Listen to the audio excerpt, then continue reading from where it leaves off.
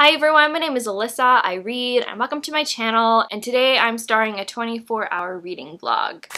I've been wanting to do a reading vlog, like a 24-hour one, for a while now, so I don't think I've really done one before, so I'm really excited to do it. As of right now, it is 6:30 at night in the evening, so my thought was to go from now until evening tomorrow. I may stretch it if I need to in order to like squish in as much reading as possible within 24 hours.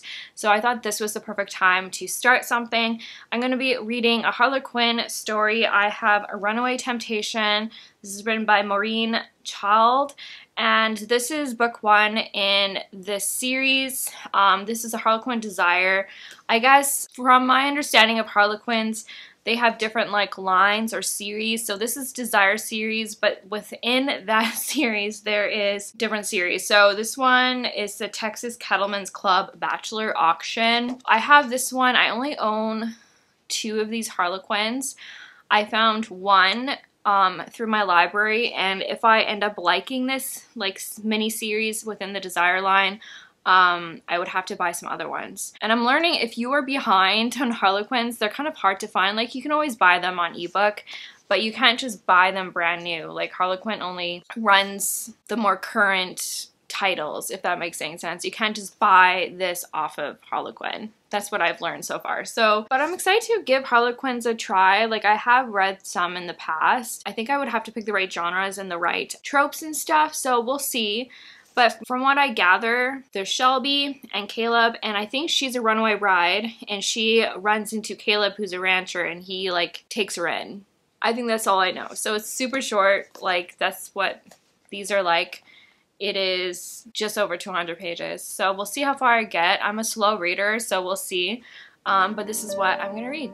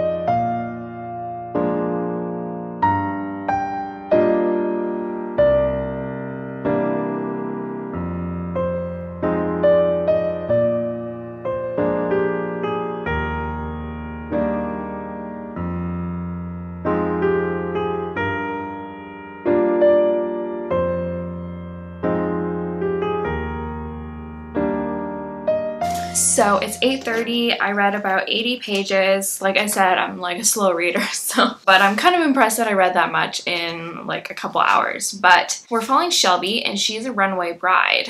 So her fiance turned out to not be the person that she kind of fell in love with. He said he's a cowboy and everything, and even though he's from Texas, he doesn't actually like own a ranch or anything. He's more of a lawyer, and even though his family owns a ranch and everything, it's mostly like they rent out the land to actual farmers and they live off the proceeds. So I don't know. So Shelby is engaged. I think his name is Jared, and even though they had a whirlwind romance, he didn't turn out to be the person that she thought he was. His family is very overbearing. This is set in like a small town called Royal, and they're kind of like a famous family from there, I guess you can say, and his mother is like obsessed with making sure they have a good reputation, and so she's specifically really hard on Shelby to the point of almost cruel. And so it's her wedding day and she just decides to run because she cannot stand the thought of marrying Jared, marrying into the family who has been really awful to her, really. And then we have Caleb, and he is a rancher. He's a rancher and he was engaged to someone and she ran away from his wedding. And is now married to his brother. So he has very complicated feelings about obviously runaway brides. But while she was running away, she bumps into him and she asks him to take her with him and help her. And she's, you know, you are actually sympathetic to the bride. I wasn't really sure if I would feel sympathetic, but I do. And so the author's done a good job making you feel for her and her situation. We're at the point where she's staying with Caleb at his ranch. He has like this big sprawling ranch house, and he, I guess, works with, I don't know what kind of ranching he does, but you know, he has horses and he does work around the ranch and stuff, and I think he has like an oil company or something like that. So yeah, I am really liking it. I'm learning that I do like cowboy romances, and I'm from Alberta, so I'm not like that surprised. I didn't grow up in Alberta, but I'm acquainted with the culture, and so there is some similarities to Texas. So yeah, I am enjoying it. Oh, and there's this other like there's an additional story in here where we're following an older couple who fell in love when they were young, but their parents like forced them to separate. She was forced to tell her lover that she doesn't actually love him and was like forced to not be with him. And they're like in their 60s now, and I guess their families are kind of like rival families where they're not friendly, they're kind of enemies, and people from each families, they're not friendly, you shouldn't be together.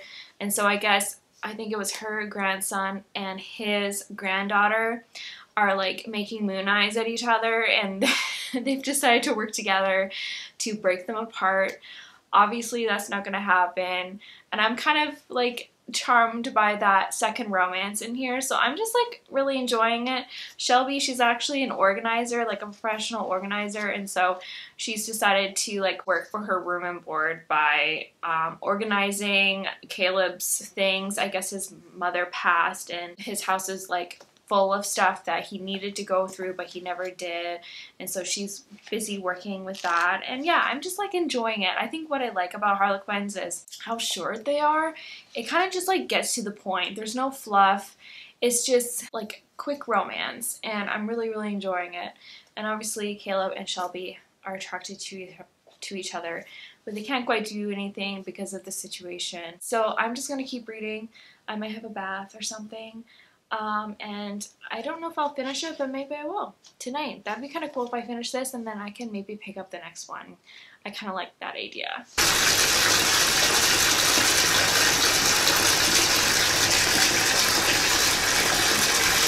So I got to page 156. It's like 10:45. I'm probably gonna read for like another 15 minutes and then go to bed. But I won't be finishing it tonight, but I'll pick up with my progress tomorrow morning.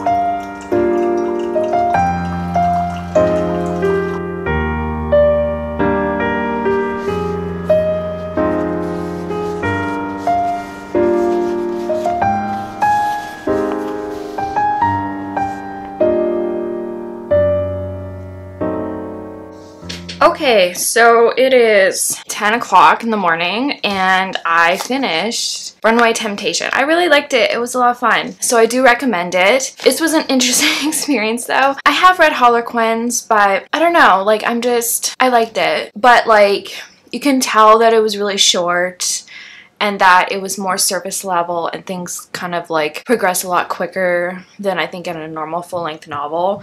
And I was thinking even more like this is like a mass market paperback. Like it's the same size and this is like 200 pages. It's so much shorter than like a traditional book. Like when a traditional book, like a trade paperback or even a hardcover gets released in like mass market, the amount of pages is even longer. So this is like even shorter than 200 pages, if that makes sense. If this was like traditionally published in a trade paperback, this would probably be like 150 pages. So it's really short. There isn't enough time to have things go even deeper, but I still really liked it. Like I'm not saying it's a bad thing, but I just noticed that, and so you kind of have to know that going in so you're not judging it too much. So I did really like it though. I'm giving it 4 stars.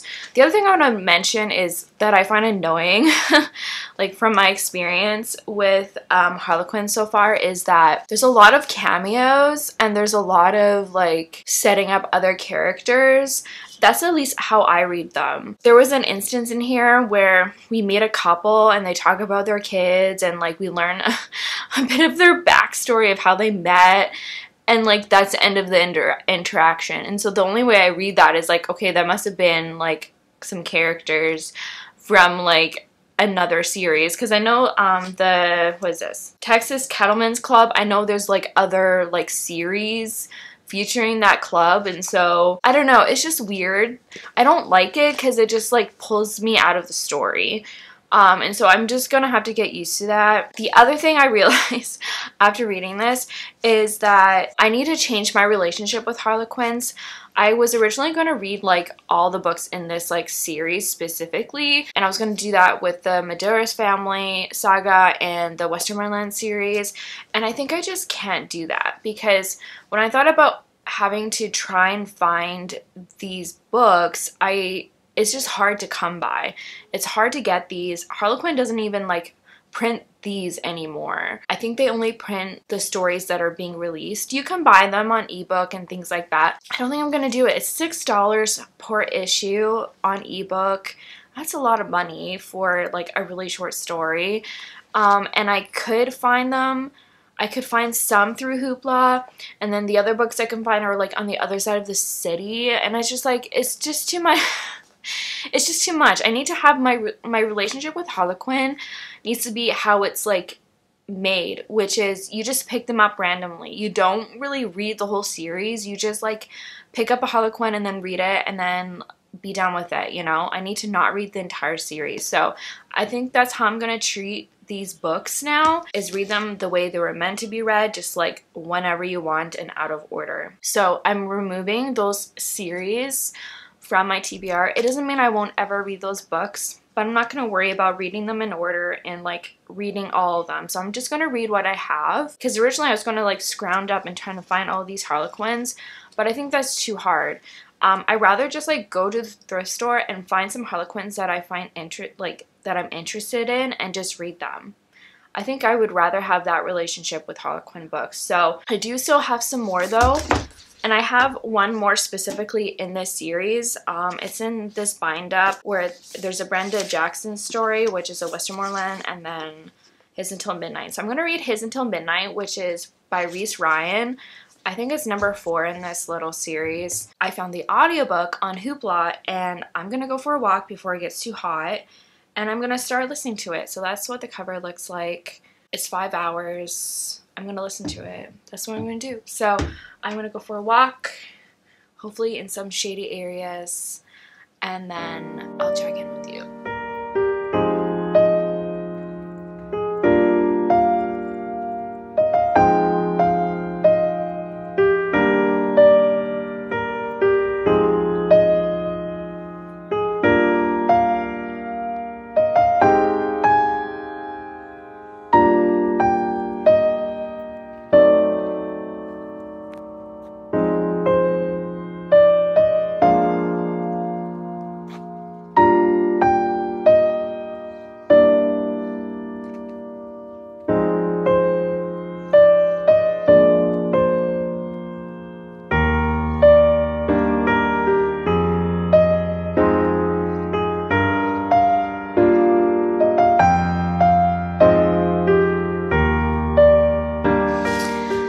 Hi, so it's much later and it's 1 o'clock now and I went for my walk and unfortunately the audiobook just like didn't work. I find that I struggle with Hoopla audiobooks sometimes because they just like are just bad quality, and this was like crackling a lot to the point where it was hard to understand. I don't know if anyone else has a problem with Hoopla audiobooks sometimes, and I know it wasn't my earphones because I switched to music and that was so much better. So I went for a nice long walk. It's been a long time since I've done that. Came back, cleaned up, and had lunch. I did read one chapter of His Until Midnight. That cover I think is supposed to be for the Brenda Jackson one, but I'm reading His Until Midnight. So it looks like it's going to be a friends to lovers romance. We're following Tessa and Ryan, and they've been best friends like growing up. It's been her and him and then Tessa's brother. It's kind of been the three of them, but it's always been Tessa and Ryan. They've always been best friends. And now that they're older, you know, I think they both kind of like have feelings for each other or attracted to each other, but they feel like they can't say anything. And it's looking like this auction is gonna like move the plot along. So I guess the series is featuring this bachelor auction. The first book was talking about setting this auction up. This is book 4 in the series, and the auction hasn't happened, but it's about to. So they were talking about it. Ryan is choosing not to be a part of it, but it sounds like Tessa may actually bid on someone, and so he doesn't like that idea. So maybe he's probably going to be a bachelor in this thing, and maybe she will bid on him or something like that. That's kind of the groundwork that I'm seeing. So I like it so far. It's fun. She's kind of like a tomboy. He is a guy. I don't know. I don't know what he does. I'm not really clear on that yet. It's only been one chapter, but so far I'm liking it. So I'm really, really tired though after that big walk, and I didn't sleep well last night. So I'm probably going to read a little bit more and then have a nap and then hopefully finish it today.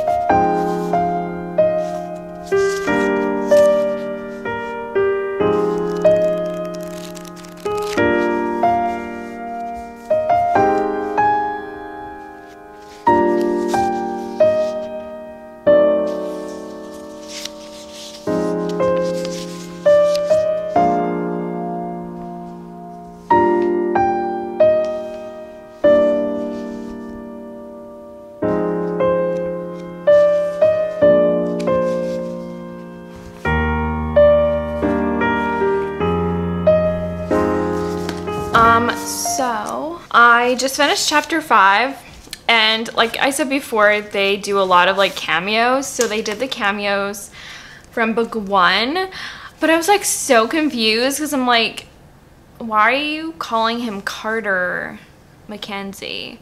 Because I said Carter Mackenzie and Shelby Arthur, and Shelby Arthur is the heroine from this one, but the hero is Caleb.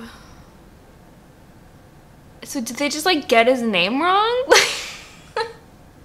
I don't know. That just like really annoyed me because I'm like, who's Carter? So they couldn't even like get his name right. I just think that's so funny.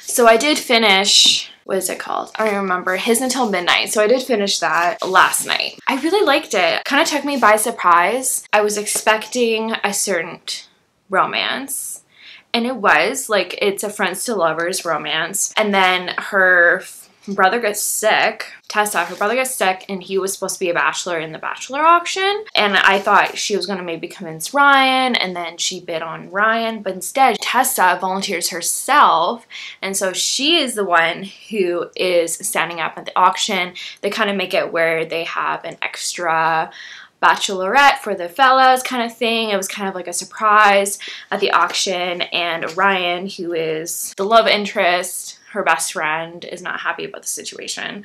And so he ends up bidding on her, which is all fun and everything. There's a bit of a scandal that happens, and the club asks Ryan and Tessa to pose for the paper or something like that because there was a reporter there and they want to do a story on one of the couples. And so to avoid scandal, to make them not focus on the scandal but on something else, they asked if someone could come and follow them on their date. And so Ryan plans like this romantic getaway for him and Tessa, and this one is definitely a lot steamier than the other one I read. I really liked this author's writing a lot. I liked this one more than this one. I still liked this author's writing, but I think I would like Reese Ryan a lot more. And I just really liked this story. I liked how they finally came together, kind of moved past this barrier they were each putting up and them trying to figure things out. But I did really, really like it, and I liked it a lot more than the other one. I don't know what else to say though, because it's so short. I liked their getaway, and you know, it's short and sweet, right? Just what you expect from a Harlequin. So I'm almost tempted to give it 5 stars. I did just like really enjoy it, and I liked it a lot more than the first one, so I may have to give it 5 stars. I'm just kind of surprised because I kind of assumed like Harlequins would just like be sitting always at a 4 or less, but I really liked it, so I definitely recommend that one, and I'm excited to read more from Reese Ryan. I think she mostly writes Harlequin romances. So I'll have to keep my eyes for those. So that is it for this reading vlog. I hope you enjoy coming along with me for 24 hours. I do plan to make more videos like this. So if you've read any of these books before, comment down below. I'd love to know your thoughts and opinions about them.